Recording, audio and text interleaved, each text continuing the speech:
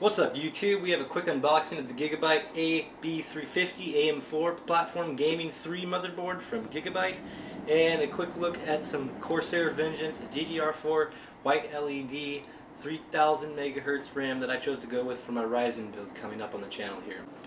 Alright guys, start off by opening this Corsair DDR4 really quickly. Short little unboxing to show you guys the RAM before we install it. There they are. Pretty simple. They got white LEDs in the top of them. There's no real big software control you can do to these guys. They just fade in and out, but they look really pretty. Moving on over to the motherboard here. Let's grab our unboxing knife.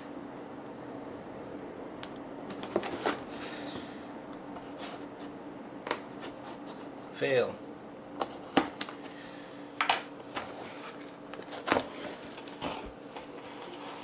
Alright, that looks pretty damn nice.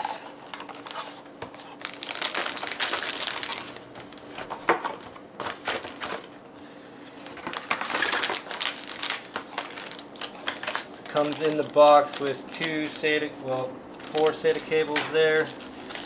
You've got your RGB extension header for the motherboard itself, as well as a G connector, which is an easy installation front I/O power switch module.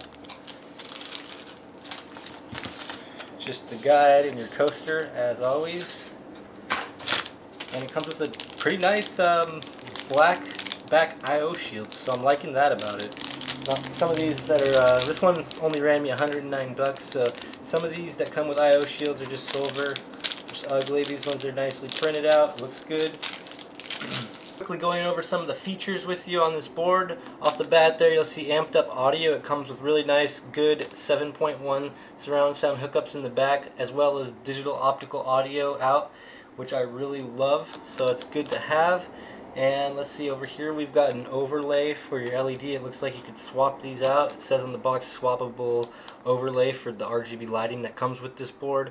I don't see any of different swappable ones in the box. It's just looks like a transparent piece of plexi that you could swap in and out there.